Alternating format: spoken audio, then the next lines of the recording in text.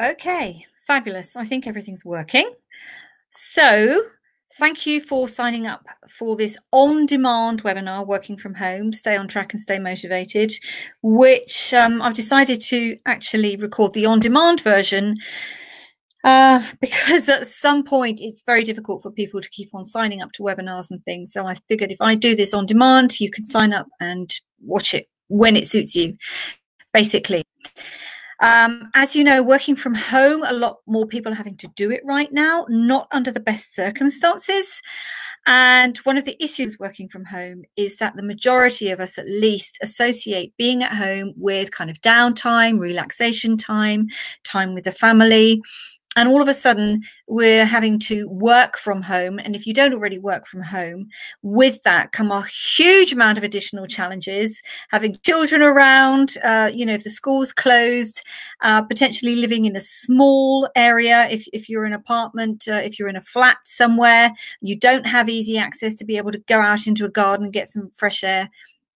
All of these things can have a serious impact on your health and your mindset. So what I'd like to do over the next 45 minutes or so is to give you some pointers, give you some indications, hopefully give you some inspiration about what you could be doing to make sure that you get through this next period safely, because the biggest question that nobody can answer is how long is this going to be for? So at Christmas time, or when there are other holidays going on, or if you go on holiday with the family somewhere, some people go into meltdown at having the thought of having to spend 24/7 with the entire family, especially if you are somebody who, you go out of the house in the morning, you work 8, 10, 12 hours a day, you come home in the evening. It's a routine that you're in. And like I said, if you're going on holiday or somewhere, or maybe Christmas or another kind of holiday where you have a break, you can prepare yourself mentally to deal with the additional pressure or stress that you might be feeling. But in this particular scenario that we find ourselves in now, you just don't know how long it's going to be for. And there are a lot of emotions coming up. You only need to go onto social media to see that, some people are very, very unhappy and forget doing the work. They're just having a really hard time keeping the family together, keeping everybody sort of on track. So as I said, over the next 45 minutes or so, I want to give you some indications, potentially some inspiration and some motivation. There is light at the end of the tunnel. It's not going to be forever. But before we begin in earnest, please do ensure, if you haven't already done so, that you've turned off all other programs that constantly refresh, your email, Facebook, LinkedIn, social media, all that stuff, because it can detract from the bandwidth. And one of the issues that we've had recently with this platform that I'm using is that the number of people going online is just increasing like nobody's seen before. It also means that the bandwidth, the signal from the masts and the internet, the Ethernet, and all the rest of it, the demand is much, much higher. So do yourself a favor. Hopefully your internet signal is strong enough anyway, but by closing down those other programs, you'll just get the full benefit of everything I'm saying and everything you see. Now, I've said use the chat box to ask questions. Of course, this is an on-demand webinar, so you're not going to have that facility, that ability. But please do, if you have any questions or whatever, get in touch, go onto my website, whatever it is, please do let me know and I'll do my best to answer. I can't answer all questions individually, but if I, many people do tend to have the same questions, and then I can do a video or a blog about it to help you that way. Having said that, at the end of today's webinar, I am going to be sharing with you my online community, my Feel Good online community, that you can come and join if you would like to, if you feel it's necessary by the time we get to the end of today. So as I said, working from home can be a huge shock to your system. A, if you've never done it before, but B, if it's imposed on you, as it is with so many people at the moment, and C, if you've got your family around you, but also if you're living alone. It just, you know, we're social animals. We need other humans. We miss that social interaction. And if you thought distractions at work were bad, you know, the number of times you complain about somebody telephoning you, interrupting you, putting work on your desk, all those kind of things. At home, it's even worse, because at work, you're at least in the mindset of being in the office. At home, if you've got your sofa and the television there, it's very easy to be distracted. Also, with other people telephoning you, if they, you know, they're feeling down, they want to feel reassured or whatever, oh, just give so-and-so a quick call. So the distractions at home can actually be a lot more. And as I've already mentioned, isolation is not good for your health. We are social animals, we human beings. And even though you might be the type of person who does enjoy knuckling down, being quiet and getting the work done, isolation for any amount of time is simply not good for you. We need some form of intimacy. We need that social interaction. Even telephoning, messaging, writing emails, that's not enough. You need to see people. I'm going to be giving you ideas about how you can do that as we go through. So specifically, we're going to talk about how you can easily bring routine into your day. Secondly, how to limit those feelings of isolation. And thirdly, to the extent possible, to stay focused and shut out those distractions that are keeping you from doing your work. So, excuse me, who am I and why am I doing this? Well, if you signed up, you probably saw my name is Gwyneth. I don't talk about my surname too often. It's too long and too complicated. I spent more than 20 years working in international organizations. So my speciality is working with expats, people on the international, in the international arena, because working relationships and other things, you know, even if you're in business, you're an expat entrepreneur, as I am, the whole communication, the building working relationships with people can be a little bit challenging when you've got lots of different ideas of what's wrong, what's right, what's professional, what's not, and all the rest of it. So that's my speciality. But on a very basic level, I love working with people. I never, you know, I never did anything technical. I'm not a lawyer. I'm not an accountant. I don't do any of those things. Hats off to those of you that do. I'm a people's person. And in 2011, when I lost my job, I decided to go then and train, and I then qualified as a personal performance coach. In between times, I've written a few books. And by the way, if you belong to Kindle Unlimited, remember that you can get all of my books free. If you're looking for something to do over the next few weeks, go and check out Kindle Unlimited. Put my name into the search engine. But be careful if you're buying from Amazon Germany, because they translate my surname. I'm not even going to go there. I established my business in 2013, and since then, it has been my mission to help others be the best version of themselves. My company name says it all: Feel Good. It's so that you feel good about being you, so that you have a job that you love, so that you're doing the work that you enjoy with people you like in an environment where you feel comfortable, and to build those strong working relationships so that you feel confident about everything that you do. And working from home specifically, you know what, I learned the hard way, because when I lost my job and spent a couple of years wandering around, wondering what on earth it was I was going to do, it's very easy to feel like as if you're on holiday every day, and life just passes you by very, very quickly. So I'm going to be talking about the things that I learned, the mistakes I made, so that you don't. Now, because we are creatures of habit, I keep on calling us creatures, I mean that in the nicest possible way, because human beings survive on habits, routines, you know, we learn through repetition. If a routine is disrupted, i.e. change, we all approach that change, we all respond or react to that change very, very differently. Now, in this situation where that change has been imposed on us, sometimes, you know, there are many people right now who this morning, as you know, everything was normal, and this afternoon they've just been told that they needn't come to the office for the next 3 weeks.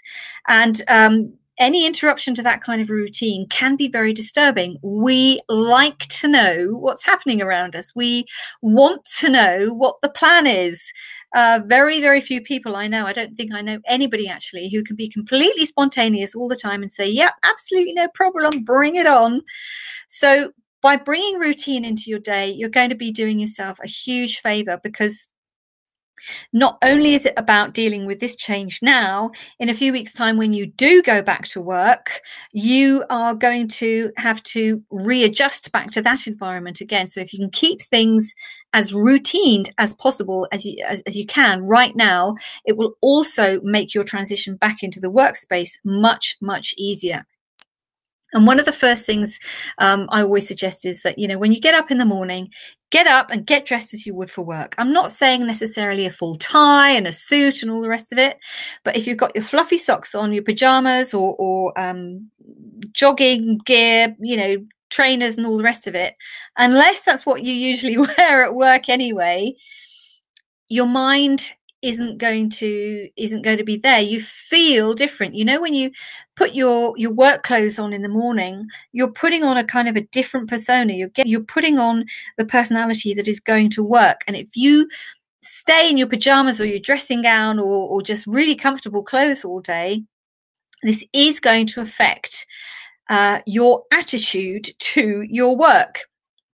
Now, of course, your mindset is, although you are used to doing things in a certain way, it's important to remember that you are completely in control of your mindset. It's very easy to become distracted or upset by news, by other people being upset and calling you and telling you they're upset. But your mindset is going to be absolutely key to the next few weeks. So, as I said, get up at a similar time that you would on a normal work day and get dressed. No pajamas, no fluffy socks. A lot of people are now in a situation where they have children at home. Now, if you've got school-age children with whom you can have a conversation, it's going to be a lot easier, for example, than if you have a kindergarten-aged child or children, or even a baby, and all of a sudden there's nobody there that can care for them. If you're in that situation, you really need to have a conversation with your supervisor, with your boss, with your colleagues, with your family about how you are going to manage the time. It is impossible for you to stay focused if you've got a toddler running around. You can't just let them run around. It is not going to work.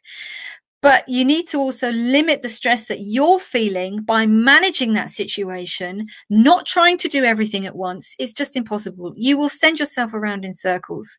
So help your family to manage their routine too. If you've got teenagers, sit down with them. Put together a timetable. One thing I did with a client was just an A4 sheet of paper, and we just put the week down and everybody's name at the top of the sheet of paper. And then everybody wrote in what they were going to be doing when in different colored pencils. So you have a color coordinated chart. Sat down at the table together, and so-and-so is going to do the washing, and somebody else is going to do the dishwasher, and somebody else is going to take the dog for a walk. And these are the 2 hours I absolutely don't want to be disturbed because I'm working on a report for work. So you're not going to be able to do 8 hours focused. Even if you're living on your own, you are not going to manage focused 8 hours of work. In your work environment, in your normal work environment, it's very rare, or very unlikely rather, that you're working for that amount of time 100% on the job, because like I said, there will always be interruptions, telephone calls, lunch breaks, coffee breaks, people coming to see you. So don't kid yourself. Manage this time. Whoever is in your household, sit down together and work out a timetable that you all agree on. Maybe you've got a teenager who can look after a smaller child. But you would also be amazed that young children, I'm not talking about toddlers, 2 and 3 year olds, but you will be amazed at how flexible some children can be. And it may just be that you say to them, you know what, go and watch telly for an hour. And by the way, screen time is not a big thing, actually. It's the repetition when they play games. That's when the problems start. Watching their favorite video you know, I've got to do this for an hour, and then I shall come and play with you for an hour.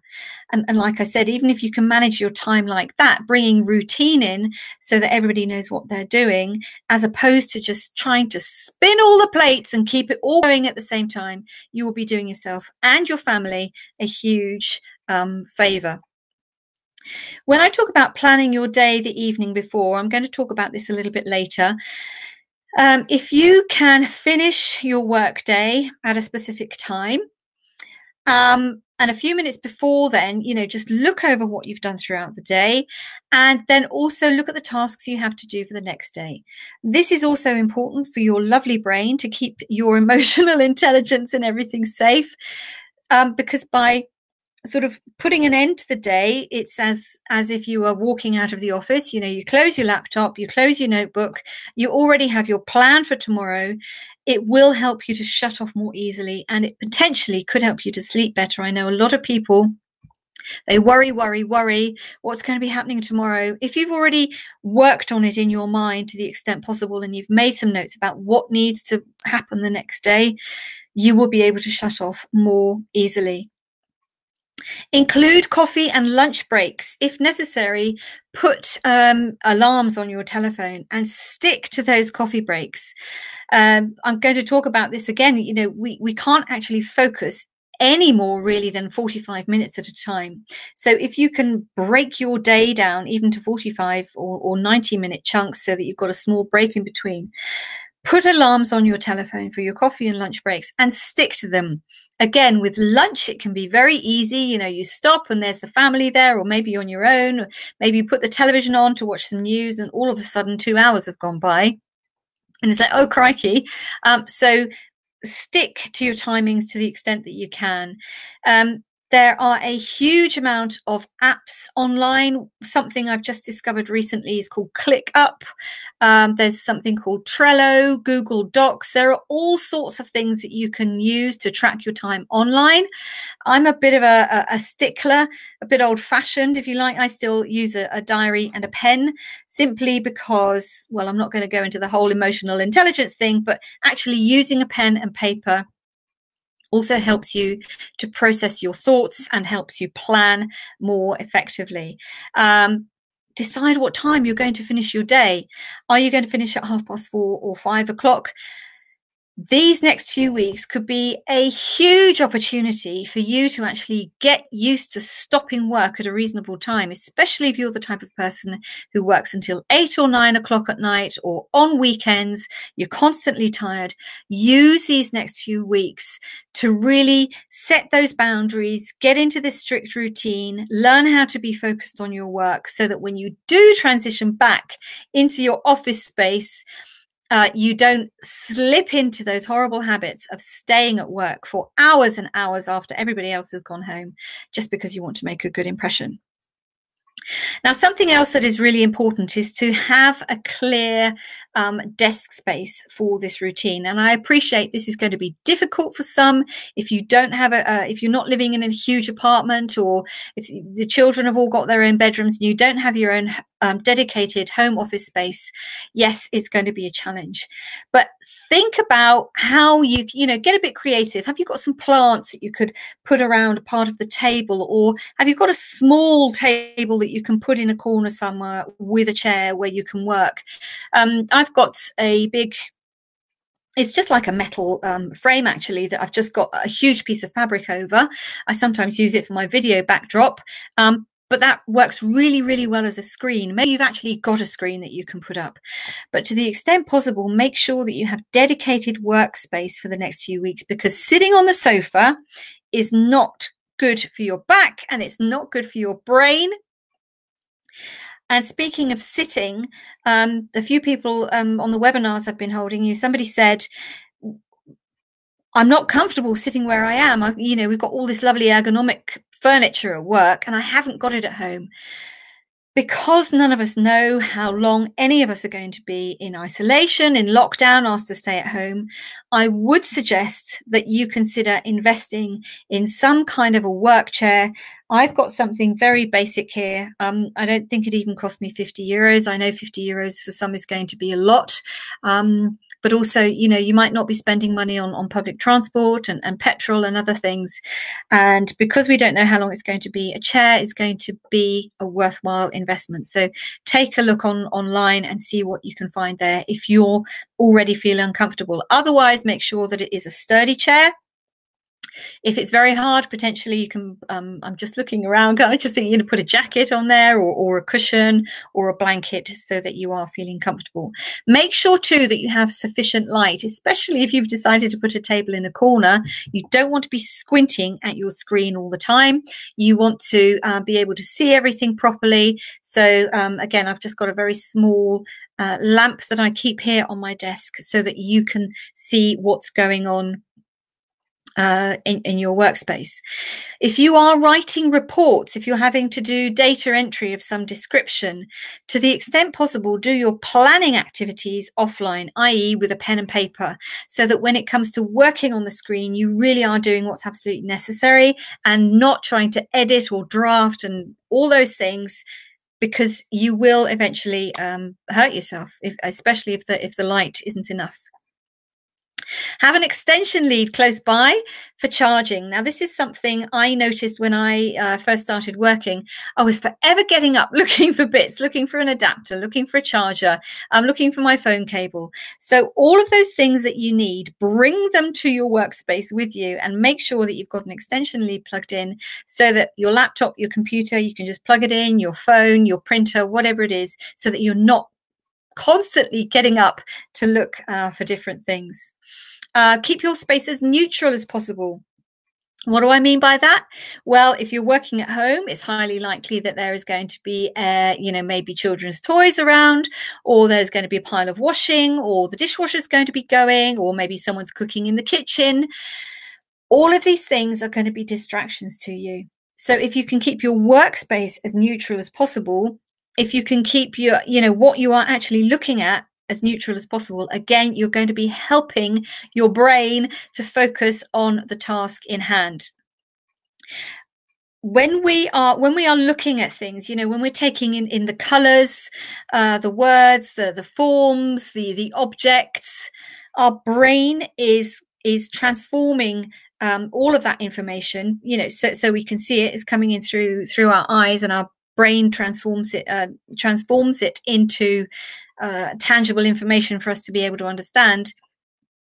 And a little fact here is that, well, depending on which scientist you ask, but the conscious brain is only capable of processing around 40 bits of information per second, and the subconscious is taking in approximately 4 million bits of information per second.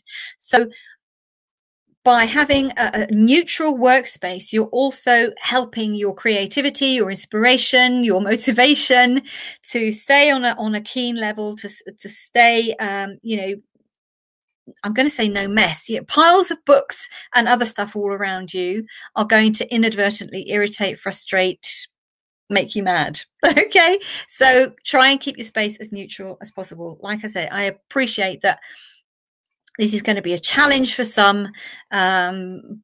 These are just my suggestions about how you might overcome them with plants, or sticking up a blanket, or getting some coat hangers from the ceiling and hanging a blanket from that, whatever it takes to make sure that you're screened off.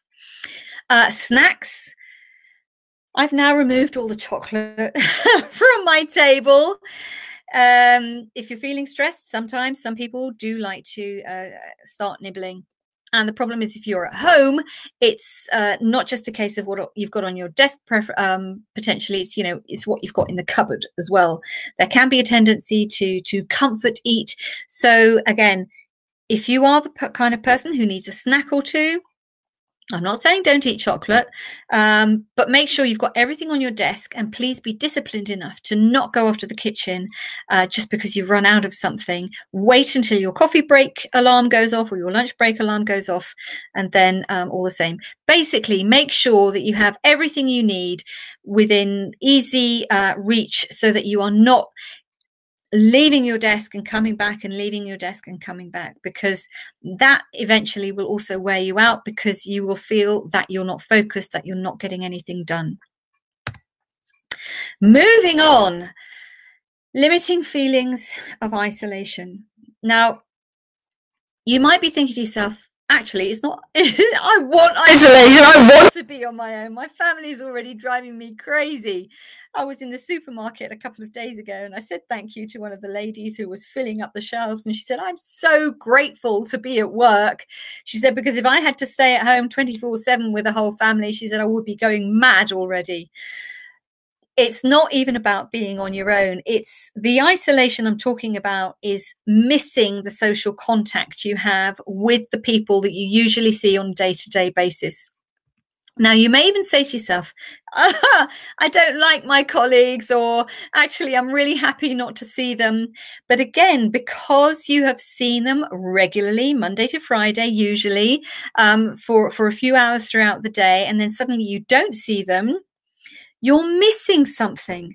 And that can create feelings of isolation. That can make you feel very, very lonely, even if you have your family with you. So I suggest a few things. First and foremost is to find an online community. Join groups on Facebook or LinkedIn. Now, of course, that's a kind of passive thing, and I know some people shy away from social media completely. But there are a lot of people feeling the same way that you are right now. And it's my opinion that the more people that can come together and join in these groups, the more support everybody can be for those others. And it's just going to make things much, much easier to get through. Another thing that can make you feel very lonely and negative is by watching too much news or reading the news every hour on your laptop or whatever. I don't actively watch the news anymore. I stopped years ago. I have to go into my parents now and again and say, turn off the news, because they sat there all day watching what's going on. It really will bring your energy down. And let's face it, at the end of the day, watching the news is not contributing to your well-being. Yes, you want to be informed. So decide that you're going to watch some kind of summary or listen to a summary once a day on the radio, on the television, maybe in the morning or at lunchtime or in the evening, not too close to you going to bed, because otherwise you'll be thinking about what you just saw on the news. But limit the amount of news that you are digesting, because I promise you, if you're watching it, that it will bring you down. The media, the whole sensationalism about the statistics that are being thrown at us, they're frightening. And if you're watching that on a regular basis, you're going to frighten yourself. So get rid of the television. Don't get rid of the television, but please do limit the amount of time that you are watching or reading the news. Use your commute time to do something for yourself. So I'm going to assume that you probably commute maybe 20 minutes, half an hour, maybe a little bit longer to work every day. That is now your time. Of course, if you've got a family, you're going to have to rearrange this a bit differently. But I would still suggest that, if possible, shut yourself in the bathroom if need be. Use those 20 minutes or 30 minutes for something for you that you've wanted to do for a long time. That might be reading a book. That might be finding an online yoga course on YouTube. That might be downloading an app and learning how to meditate, doing some breathing exercises. But give yourself that private time, that private space. Because again, otherwise, if you are constantly out there, you're going to wear yourself out. You're going to bring your energy down. People wanting things from you, only working. It's just, it's just chaos. You need some time for yourself. So I would suggest using that commute time for something special, just for you. Maybe even have a virtual coffee with one of your friends using Zoom or Skype or something. If your boss hasn't already done so, or if you are the boss, set up a regular call on Zoom or some other kind of similar program with your colleagues. As I mentioned at the beginning, texting, emails, telephoning, there is a big part of communication missing there. You need to see people's faces, particularly important if you are on your own, if you're living alone. Encourage your boss, or if you're the boss, encourage your colleagues. Once or twice a week, it doesn't have to be a huge long meeting, but just to check in. Hey, how's it going? Have a human conversation, not just about work. We're all in this together, and just, smile at each other, tell each other a joke, whatever you've been up to, whatever it is, but have that face-to-face conversation. Now, if you are a boss who's worried about how all the work is going to be done, because I've heard this as well, some people have told me that they have been on a Skype call for more than 2 hours. It is completely unreasonable to expect anybody to do that. And actually, in my opinion, and I have an opinion, that's really, really bad planning. If you have got a meeting, if there's something that needs to be discussed, please make sure that everybody involved has the information in advance so that they can think about it, so that they can come up with their comments, so that they can come up with their input and their feedback before you have the online meeting, and then take the decisions online together, just in case there are any disagreements or things that need to be clarified. Spending 2 hours online or longer, no go. People are under enough stress, enough pressure as it is, without having to sit at a stupid screen, focusing on what people are trying to say. Maybe the connection's not great and they're sitting there thinking, you know what, we could have done all this on email. It's not good for anybody's motivation. Plan some fun stuff. This isn't going to last forever. Maybe you can start thinking about your holidays later in the year. But for the evenings and the weekends, video is just absolutely amazing. If you don't like it, now is time to be friends with it. I've seen some incredible things. A local choir, they're doing their choir practice using Zoom. Zoom is fantastic, by the way. They're doing their choir practice online. Everybody's plugging into Zoom and singing along. It's absolutely brilliant. You can do the same with a yoga class. You could arrange a party, a virtual party at the weekend with a few of your friends, and everybody takes it in turn to play their favorite piece of music on a CD or on their phone or whatever. You could have a cake party where everybody's at home. Maybe you've all got the same recipe and everybody's making the same cake, and then you're chatting to each other as you're baking. And at the end, everybody takes their cakes out of the oven and give each other points. Have a little competition about who made the best cake. Or, there is so much that you can do. But please bring some fun into your life as well. Because laughter is probably the best medicine that any of us could wish for. If you are watching the television, find some comedy shows or some funny films. Just check that they really are funny, because sometimes I find things under comedy and they are absolutely not funny. But plan some fun things as well. Put those things into your diary.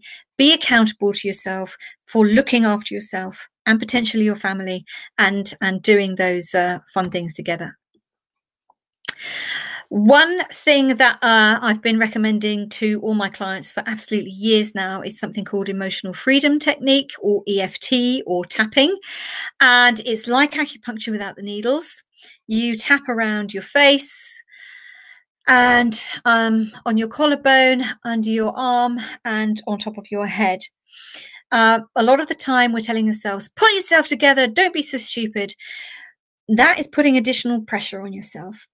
EFT helps you to acknowledge that emotion, but then to let it go. I'm not going to even try and describe the science. I don't understand it completely myself. But if you're willing to try anything, if you really are feeling stressed out, and believe me, the first time I saw this, I thought, you have got to be kidding me. In between time, I think it's absolutely brilliant. Look up Brad Yates on YouTube. You will find hundreds of videos.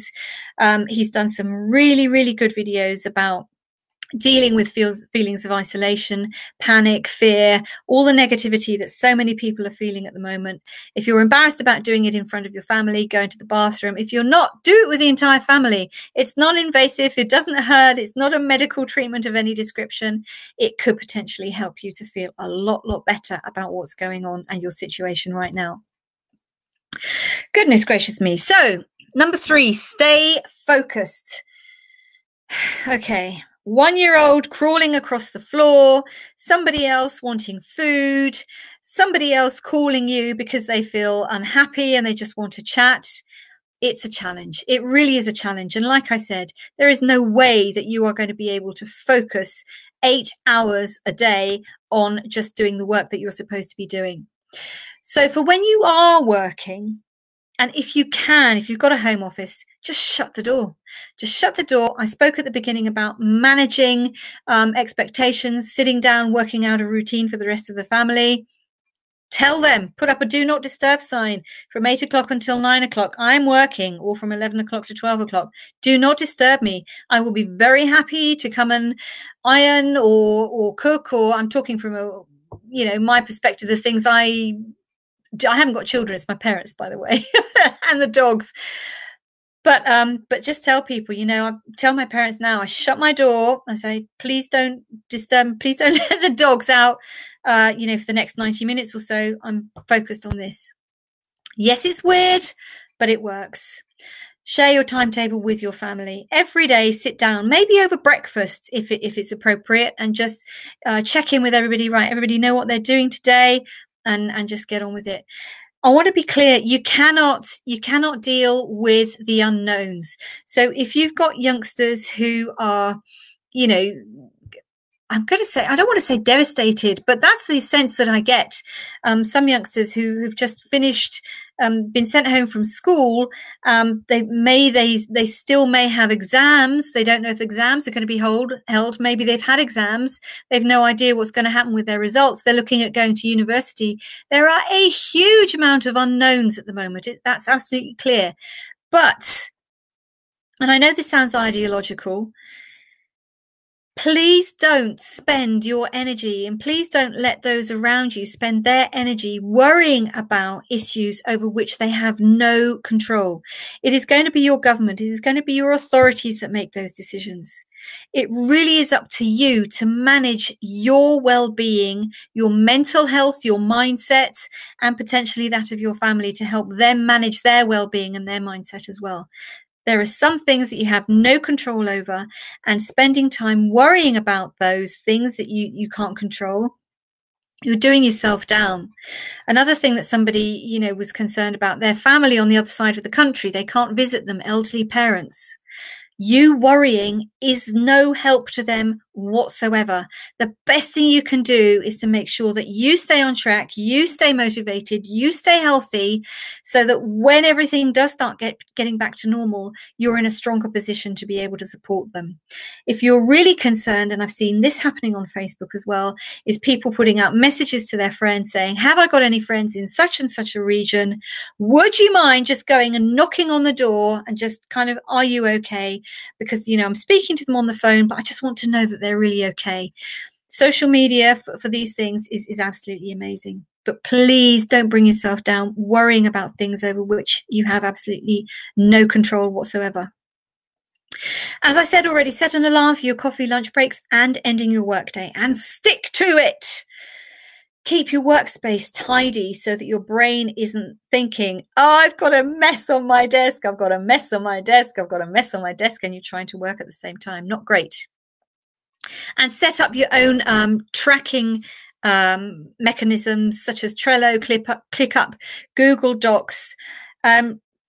Even though you know what you're doing, because you are having to deal with so much change at the moment, any assistance you can give to your thought processes, to your creativity, to your ability to analyze and cope with anything, any program, any way that is going to help you do all that is an absolute positive, is an absolute must. So find something that you feel comfortable working with.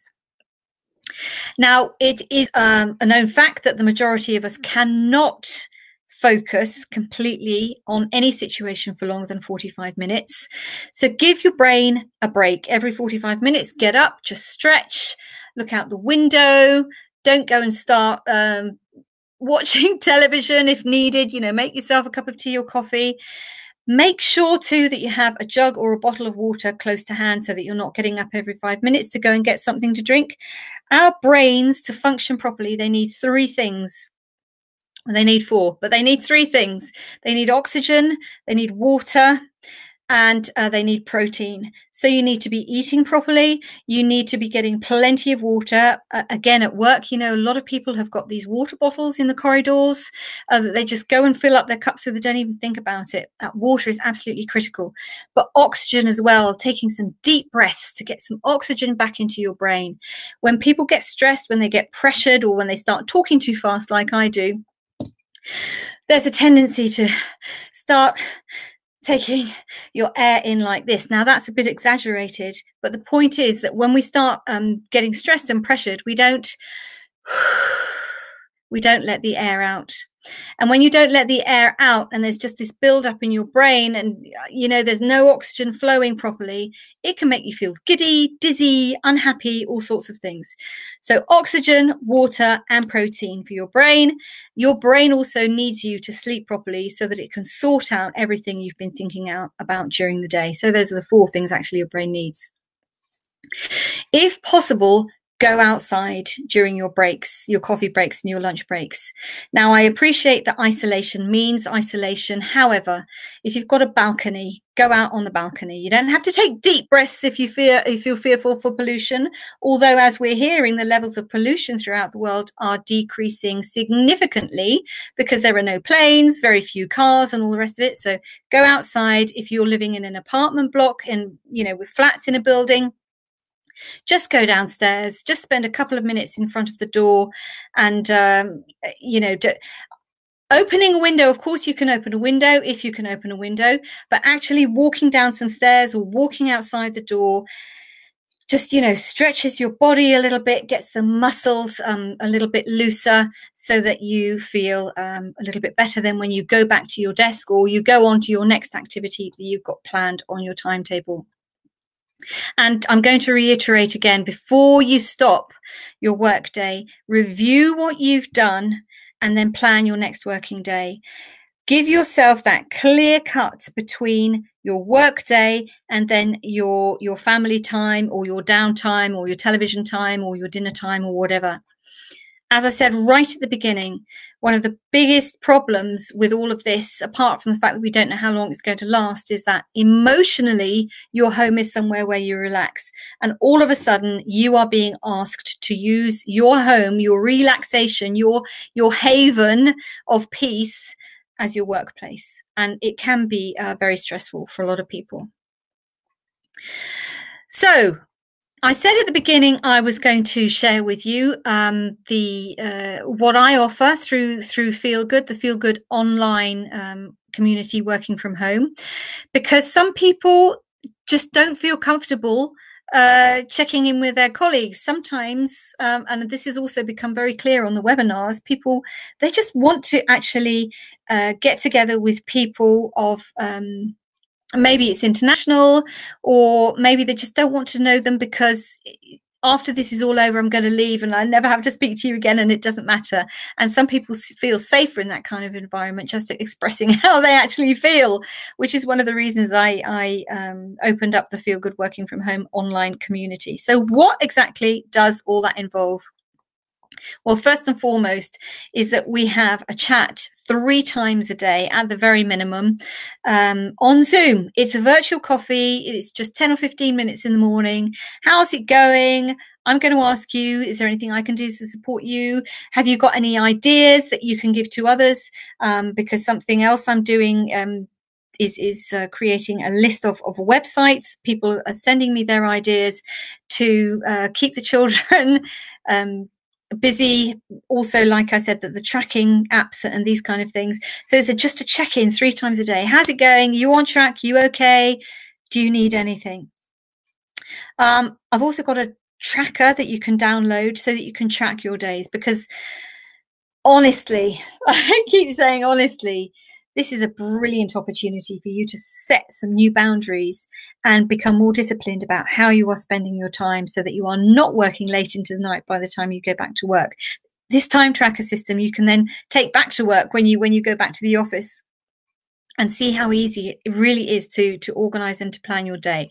I'm also going to be giving prizes, weekly prizes, for the best home office photographs. I'm going to be asking you to send in your photographs, or maybe not even home office. Maybe I'll think of some other things for you to photograph, or maybe a prize for the best idea about how to, keep yourself motivated, or the best wellness app or whatever. There will be weekly prizes. I'm going to be giving prizes away for those things. Every week too, I am going to be giving an additional live 60-minute motivation training and coaching with a Q&A where more people can come online if they want to. And I'm going to be giving you very, very specific techniques about how to stay on track with things. And of course, we've got the closed online forum. Now that is just written, but it's closed. Nobody can see what's going on inside. And again, because I know some people shy away from Facebook, they shy away from social media. All this is hosted on my website, and the only people who have access to it are the people who sign up and me.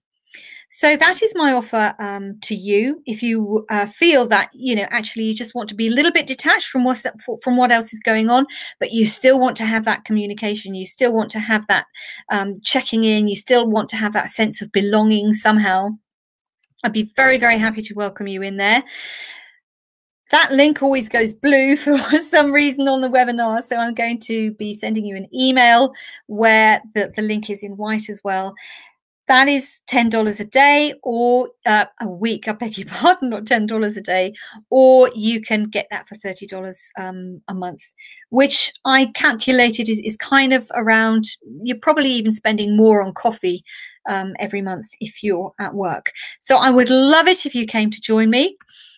In between times, I wish you the very, very best. Stay healthy. Please look after yourself. Please don't worry too much about other people. If you spend all your time worrying about others and you don't look after yourself, you won't be able to support them anyway. So like I said, from the bottom of my heart, loads of love. Stay healthy. And as ever, stay fabulous. And bye for now.